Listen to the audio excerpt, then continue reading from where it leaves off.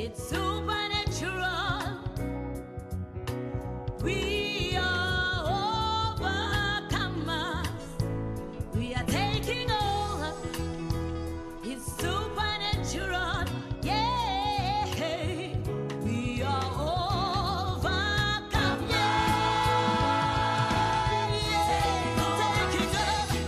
Taking over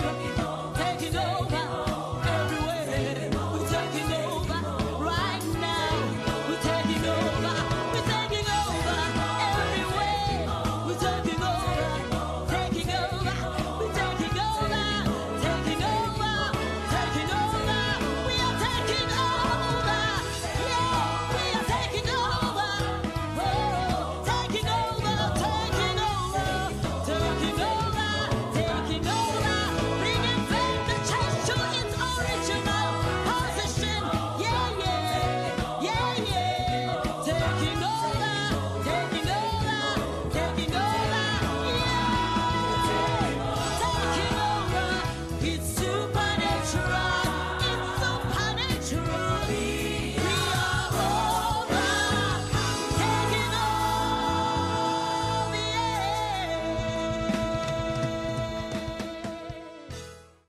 Welcome to the arena of the supernatural, where supernatural is always natural. It's always a pleasure ukungena ezindlini zenu silethe ivangeli likaKristu Jesu, kakhulukazi ele deliverance ukukhuleka kwabantu ngoba abantu baboshiwe bakithi ke baboshiwe ngisho nasendlini zokukhonzela kunezinto abantu abastrugglisha ngazo ke ingakho ke isona sizathu lesi senza ukuthi ngenze i-deliverance academy neke later on la ngizokwenza khona i-camp e-deliverance academy where people are going to be set free. Kuzoba no 3 days la, so kube mina nje nawe sibe kwi-camp la kuzokhululeka khona abantu. Uma uphuma lapho nawe uyokhulula abantu ngamandla kaJesu. Kodwa kwamanje sisala khona umbuzo omkhulu abanye abantu abake bayibuze wona lo ukuthi ke umKristu osindisiwe uyakwazi yini ukuba nedemoni noma uyakwazi yini ukuboshwa, aboshwe idemoni noma aboshwe uSathane? And umbuzo ke lo engizowuphendula manje, ngifuna ukuthi uyizwele na, angizokuchaza manje kodwa uzozwa masengikhulu ukufundisa ukuthi ke uyabopheka yini umuntu omKristu omzalwane osindisiwe okhuluma ngelimi obhabhazayo baba ngelimi. Uyakwazi yini ukuthi abopheka? Yes, uzofunda uzwe ukuthi ke kwenzeka kanjani lokho. Asike silalele. Before silalele ngicela ukubonga bakithi bonke laba abasupportayo ngeimali zabo, abasupportayo ngakho konke ngimkhuleko nangama support nangosibhalela ama messages encourage nokufonela neoffice lethu bakithi. Thank you very much. Siyabonga kakhulu ngothando lwenu. Lokho kuyasicezelela, kuyasiqinisa kakhulu ukuze sikwazi ukuthi siqhubekele phambili egameni likaJesu. Asike siye endabeni ke sizwe ukuthi umKristu uyabopheka yini abe isiqila. Be blessed. Buku Jesu ubheka abantu umzalwane uPetro i-leadership umbishop uthi get deep behind me Satan, uthi phuma, uthi suka kimi Sathane. Ukhuluma nobani? No Petro. uSathane uPetro unobani? UnoSathane. uJesu ukwazi ukubona uSathane ukubani? Ungene nini? Ungena kanjani uSathane kuPetro ebehamba noJesu? Okay, ngisacela ukusho lento. Okay, uJesu ngalesikhathi elingo uSathane waholelwa umoya kuphi? Ehlane ukubenza njani? Alingo uSathane, right? Ngalesikhathi elingo uSathane esehlane, what happened? uSathane wayiqondene noJesu, akekho umuntu uSathane ayingangena kuyena ukuze alwe noJesu. Kwadingeka ukuthi aqondane naye ngqo. Futhi la hangena khona noma abamba khona wabamba uJesu ngoba lithi iBhayibheli wamthatha wamyisa esicongweni sentaba. Wathatha wamisa phezu kwethempeli. Ubani lo okwazi ukuthatha indodana kaNkulunkulu? Sacela ukubuza, ubani lo namandla ukuthatha indodana kaNkulunkulu ayise la ethanda khona? Futhi ke uyithatha yenze njani? Fana kuginqike kwasani. uSathane uyabathanda laba abafastayo. Ukuzofaka ama proposal ngoba bakuyi level ethize ye supernatural exposure. Angiphinde bakithi ningizwile. Uthatha abantu indodana kaNkulunkulu uyisa la ethanda ukuyisa khona. Ubani lo wamisa la ethanda umisa khona? Ngicela ubuze mayenza kanjalo kuJesu wena ubani? Amisa phezu kwentaba athi njena mawuyiphosa lana uzoya lezi ingelosi ukhotha ama scriptures uzoya lezi ingelosi ngawo ukuba zikuthwale. Commit suicide uzonqaka ngeke azavuma. Kuqala kumina ngizokunikeza yonke imibuso yomhlaba. Upropose kubani? Awucabangi mayipropose kuwena uzokwenza njani? Ngicela ukubuza, ngalesikhathi emthatha uJesu emisa laphana, wayemisa kanjani? Awucabangi nje ukuthi njengoba kuthiwa wamthatha wamisa phezu kwentwaba. Wamthatha wamisa phezu kwethempeli. Indawo ehlukahlukene lezi. Wayemisa kanjani?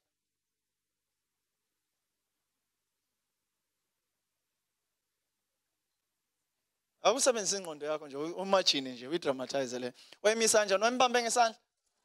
Wenze njani? Ngomoya? Anginiza. Asiyekele kanjalo ngoba ilotshiwe eBhayibhelini kodwa kuthiwa yena wamthatha wamisa. Usually masibona abantu bethathwa imoya ibayise endaweni ethize kusuke kwenzakalani? Isuke iba driver. Awucabanga indodana kaNkulunkulu ithathwa uSathane eyisa. Wena umzalwane. Okay, ngisacela mhlambe if ungayamukeli nawe ungayamukeli, mayamukeleka uyamukele lento engizoyisho, right?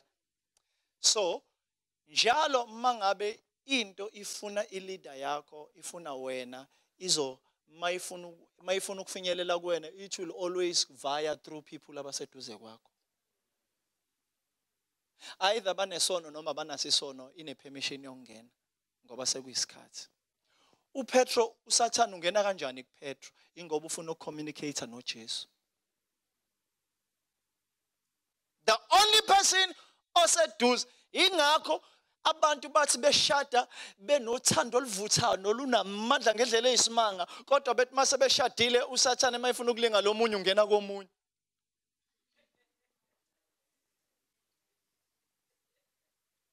Ngalesikhathi uJobe uSathane efuna ukubamba inhliziyo yakhe efuna ukumphendukisela uNkulunkulu wathinta abantu abaseduze kwakhe. Akathintanga ihloma bayingeke izinyakazi isheshe inyakazi inhliziyo wathinta laba abaseduze. uSathane mayifuna wena uzothinta laba abaseduze kwakho.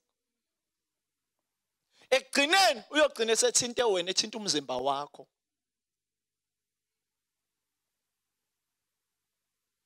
Anganomiyazwakala indlela. Iyazwakala. So uzoqala yabona nje mayifuna ukuza kumina uzobheka ukuthi ubani oseduze kwami.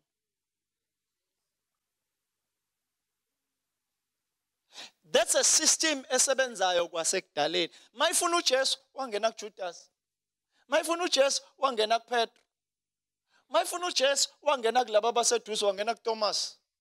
Wangena kulabo abaseduze kwakhe. Mzukwane esiphambanweni wangena kubona bonke mamesani babaleka. Ukuze sale eyedwa.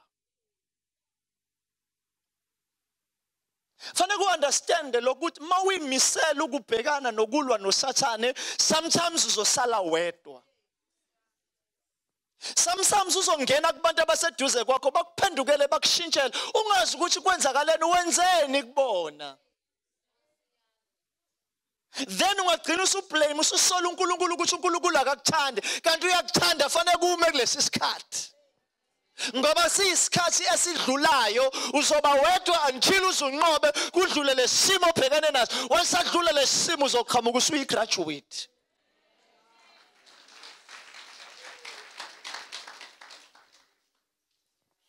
Bangizwa bazalwane.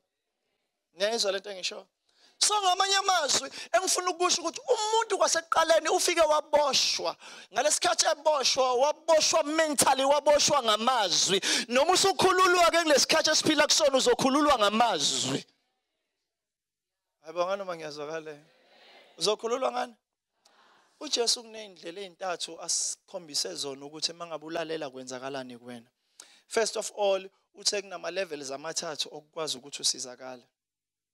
Incwadini zenu page 37.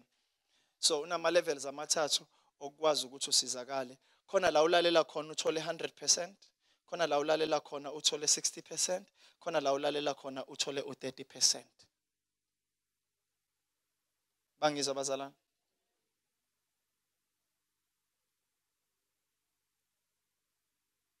Kwizenzo chapter 14 verse 9 kuya ku15 lithi izwi uPaul wayeshumayela kukhona umuntu owayemlalele pay attention again emlalele ngalesikhathi wayelalele 100% noma 100-fold. Angifundela lapha.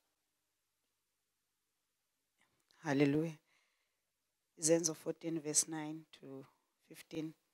Yona yamuzwa uPaul ekhuluma yena eyiqolozele wabona ukuthi inokukholwa kokuba iphiliswe. Wathi ngezwi elikhulu, sukuma ume ngezinyawo zakho, yayisigxuma yahamba. Kwathi ke isixuku sikubona lokho akwenzile uPaul saphakamisa izwi lazo zathi ngesilikawoniya onkulunkulu befana nabantu behlele kithi. uBarnaba bambiza ngokuthi uJupiteri, uPaul ngokuthi uMercurio, ngokuba kwakunguye owayehola ekukhulumeni. Kepha umpristi kaJupiteri othempeli lakhe liphambi komuzi waletha izinkunzi nemigexo yezimbali ngasemasangweni wafuna ukubahlabela ekanye nezixuku. So okay, asishiye kanjalo. So engifuna ukuveza la ukuthi the more you listen and understand, it will be easy for you to be delivered. Le ndoda yayixhwalile kwasezalweni sikamawayo. That means he was crippled from birth. So indlela alalele ngayo, walalela attentively. Kangokuthi he gave it, that was undivided attention.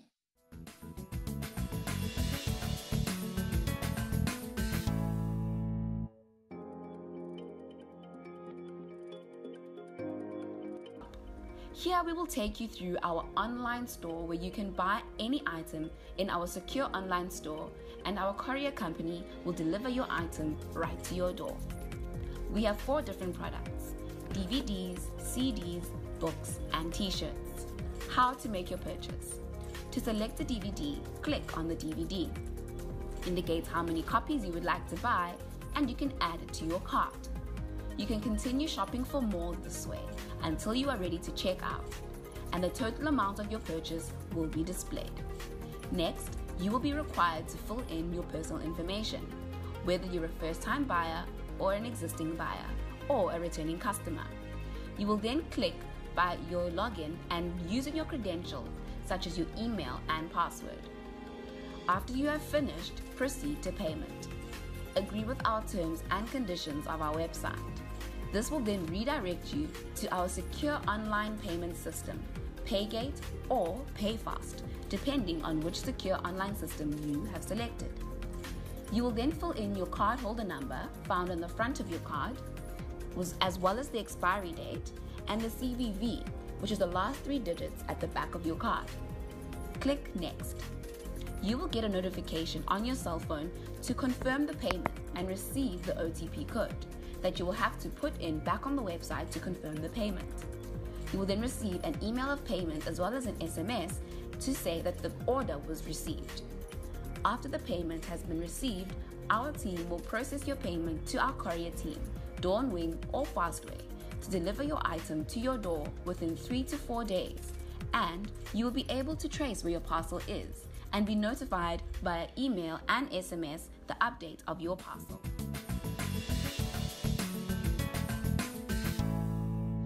Ukulalela, yazi njengoba nginifundisa uyipractice lento, you are going to be free. Do you know ukuthi njengoba ulalele la ngakhululeka ngisho nabantwana bakho?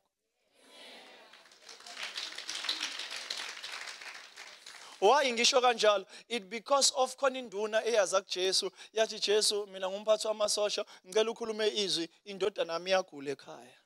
uJesu wathi akube kuwena njengokholwa kwakho. Wathi angikaze ngibone ukholo nje, akube kuwena njengokholwa kwakho. Kwenzakalani? Yathi mayilalela uJesu ethi khululeka, indodana yakhululeka ingamzwanga kodwa ine DNA. ngoba lento iyahamba nange-DNA. Ingakho kwaguqa ukhokho wakhe eguqa emsamo eguqa enyangeni eyinikela yena kanti wayinikela nabo bonke abazayo ngemumva. So ngamanye amazwi mangabe wena namhlanje uyizwa lento izodeliver wena ikudluke wonke ama-generation idelize inqamule zonke izinto. Because it's a powerful thing. Njengoba uzwa namhlanje ngicela ukukutshela kini bazokhululeka ngawe. Angithi phakathi kwethu khona abantu ukuthi amakini kuhlatshiwe kwenziwa kubizwa amagama akhe enemsamo uze ushawe isibhobo uze ushawe uvalo. Kwenzeka kanjani if bona bekwazi ukuthi mabekubiza emsamo ushawe uvalo ushawe isibhobo kangakanani ke wena uphambi kwaJehova? Ngeke bona bashawa uvalo badiliveke la bekhona because abadingi ukuthi baze babe la. Umpriest wayiba namagama kaIsrael njalo maye maphambi kaNkulunkulu nawe iba namagama bonke abantu bakini ukuze babe delivered today. Yabona abantu bakithi bazosilandela bakithi noma bengasihlanganyela bakhulume zonke izinto ezibas-discourage ngokukholwa kwethu kodwa bona bogcina la. So ngamanye amazwi kubalulekile ukulalela because lelizwe lakomoya thina sometimes we don't understand ukuthi isebenza kanjani lento, but it is very important to understand ukuthi isebenza kanjani. If ungazi ukuthi isebenza kanjani ngeke uze uyithole. Ngeke uze uyithole. Sometimes even noma ngabe sikhipha idemoni kumuntu sike sibanga umsindo sicabanga ukuthi umsindo khipha idemoni kanti into ekhipha idemoni amazwi. Bangisa bazalwane yini amazwi akhipha idemoni. Sometimes even nawo amazwi awekho awanawo amandla kangako, but into ekhipha idemoni it's your presence. uJesu wathi ephuma elokhu emkhunjini emagadara wathi ephuma enyathela phansi kwi-territory kwavuka idemoni le-territory lathi sinamsebenzi imuni nani weJesu ndodana kaDavide. La sholo lelathi akakabi isikhathi sokuthi uzosikhipha la. Sicela ukuthi ungasisusi la. Mawusikhipha kulo muntu sicela ukuthi ungasisusi la.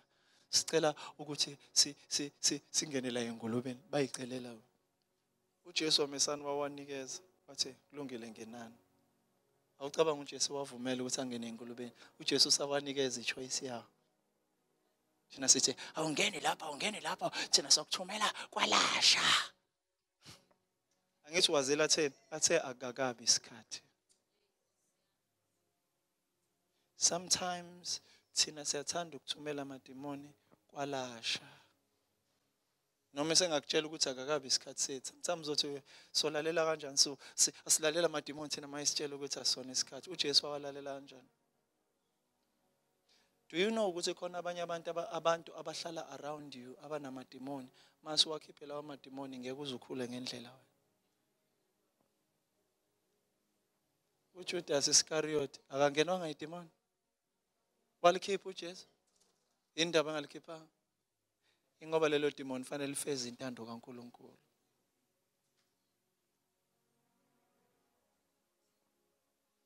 Until size sibe lento uNkulunkulu afuna ukuthi size sibe yona khona abantu angeke baze babe delivered. uJudas Iscariot waba delivered ngoba esedayise ngoJesu. Wathi mayeba delivered wahluleka iconviction yaba ijudgment kuyena. Wahluleka ukuthethelela wahamba wayilengisa esihlahleni wayibulala kwakufanele ayithethelele kodwa wahluleka ukuyithethelela ngoba udayise ngendodana kaNkulunkulu nemali wangayi-enjoya nabo bathi asiyifuni le mali lena sizohamba siyothenga insimi ozongcwatshwa kuyona because nabo babe honest ebumnyameni babo. Unless wena ungakhuli uJudas lo seduze kwakhe ngeke aze abe delivered until azakudayisa ngoba fanele akudayise. Ukudayisa kuzokwenza ukuthi uye esiphambanweni sakho. Khona abantu abahofezele emasontweni. Khona abantu abayimbuzi emasontweni. Khona abantu abayimpungushe emasontweni. Khona abantu abayimpisi emasontweni. Ongeke uzubenze lutho. Badalela ukuthi babe yimpisi until na ufike ku level ethize. Sometimes abanye uNkulunkulu azabenze mase ufike kwi level ethize you outgrow them. Ngaligama lezulu engalichaza ngalelo gama. You outgrow them. Make wabadlula wafinyelela ku level abangekho kona bachithwa isikhathi. bahamba bengaphinde babuye basakazeke kwamanye amabandla, abanye basakazeke lezonweni bangabe saphinde bakhola, because bahlulekwe ukuthi lento lekade kubona ihlale kubona until yaze yaba yibona bayivumele ukuthi beyibona. Kwala noma sebebona ukuthi bengihlelwe into enjena kufanele ngibe delivered ngikhululwe kuyona, amesana athi hayi sengimoshe kakhulu. Ayibulale njengoJudas Iscariot. uPetro waphika uJesu akazange ayibulale. Indaba wavuma ukuthi ngonile ngimphikile indodana kaNkulunkulu ngaze ngathuka inhlamba kodwa ngiphendukile. Baba ngisho ungabheda kanjani uNkulunkulu usanayo indawo yokukuvulela ukuthi ungene.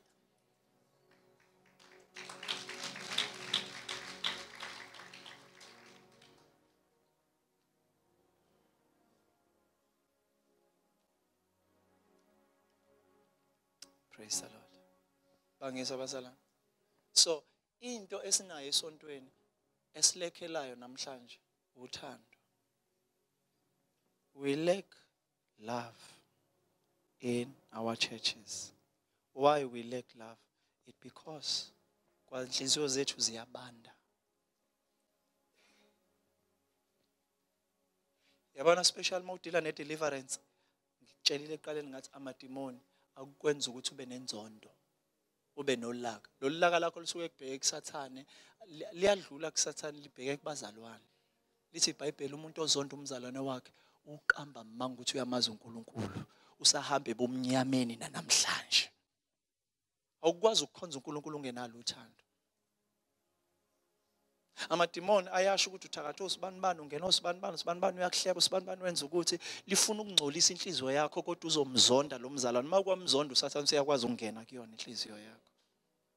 That's why uNkulunkulu esiprotector ethi inhliziyo zethu fanele sibe nothando. Mawuthi ulahlela uthando lokuqala, shisekela uphenduke. Ulahla uthando lakho lokuqala. That means you need to be delivered. Once you lose love, it's easy to hate. And make wazonda, yazi ukulandela yini? Ubuthakathi. Uzobabulala abantu. Uzobabulala ngamazwi. Engathi usibanibani uNkulunkulu angame-expose, engathi usibanibani angambulala, engathi usibanibani angamenza kwenzakela into embi, akukhombisa ukuthi umjajile, i-judgment. Akukona kwakho ukujaja abantu. NgokukaJesu ufisa abantu bonke basindiswe, bafinyelele kulazini iqiniso. Thina how many people esifisa ba-expose, how many people esifisa bafe bengasindisiwe uJesu sebafela. Ngokufisa kaJesu ufisa wonke umuntu engafika ezulwini. Bangaka abanye abafikele ezibhedlela, abanye bethu bothuka bafika ezulwini bafika kunemgulukudu nezigebengu nababulali, kanti uNkulunkulu khona abathumelile ezibhedlela wathi sezoshona wamshumayeza wasinda. Uthi ufika ezulwini uthi ufunani lo mgulukudu la? Yebo, yes uyizweleke, uyibonele ukuthi kuyenzeka yini lokho. Yes kuyenzeka, umKristu uyakwazi ukuthi abopheke agqilazeke. Kakhulukazi most of the time 95% wabantu engibakhululayo bamaKristu. Yezwa la 95% wabantu engibakhululayo ngidila nabo bamaKristu. Kwenzeka kanjani? Uyizweleke ukuthi kwenzeka kanjani. Mina ngifuna ukukhulekela namanje. Ungahamba ungakhululekile. Even nokubuka la kumabona kude ufuna ukuthi ukhululeke ube umuntu oqaqekile. And futhi kanti ungayi-order le DVD noma i-CD ukuze ukwazi ukuthi usizakale, uqeqesheke, uyilalele. And futhi unga-order i-DVD sikuthumelele nencwajana yakhona ehambisana nayo so that uzoqeqesheka, uzosizakala, impilo yakho ngeke isafana nakuqala. Asike ngikukhulekele. Isho lamazwi mfana, ngithanda Nkosi uJesu. Ngena enhlizweni yami, cela ungikhulule. Ngenze ngibe isidalwa esisha. Kusukela namhlanje kuzolandela wena, ngikhonze wena wedwa njengenkosi yami. Ngiyabonga. Amen. Ngokusho lo mkhuleko uJesu sengenile enhlizweni yakho wakukhulula. Cela ukukhulula laba ababoshiwe, nalabo abanovalo, nabanancindezi, abacindezelekile, becindezelwa amandla bomnyama. Cela ukukhulekela baba egameni likaJesu. Ngiyamkhulula umlaleli nombukeli njengamanje. Ngirelease ukuphila, ngirelease inkululeko, ngirelease ukuhlengwa okwenziwa uJesu esiphambanweni. Ngalesikhathi ethi kufeziwe, wathi kufeziwe ngempilo yakho. khululeka ke namhlanje umoya wenkosi uphezu kwami ungigcobile ukuba ngikukhulule ngiyakuphilisa ngiyakuphelelisa njengamanje egameni likaJesu yamukela ukuphila kwakho yamukela inkululeko yakho yamukela ukunqoba kwakho in Jesus mighty name I set you free be healed wena moya ovalo phuma kuyena egameni likaJesu wena moya okwesaba phuma kuyena moya ongabaza nokungabi lutho phuma kuyena ngikhuluma nengqondo yakho ngithi ba ukukhululekile impela egameni likaJesu ngiyabakhulekela nabantu abasha ababoshiwe ngithi abakhululeka baphile in Jesus mighty name amen uNkulunkulu akubusise mina nawe asibonane kusasa mayithi kusasa ngisho ukuthi next week sizoba mnandi kanjalo ulalele kuyona le channel ubukele kuyona lo mabonakude egameni likaJesu ngiqhubeke nokusibhalela nokusilike kuma social network may the good Lord bless you ngithi shalom ngithi kulula siya celebrate kanye nawe egameni likaJesu bye bye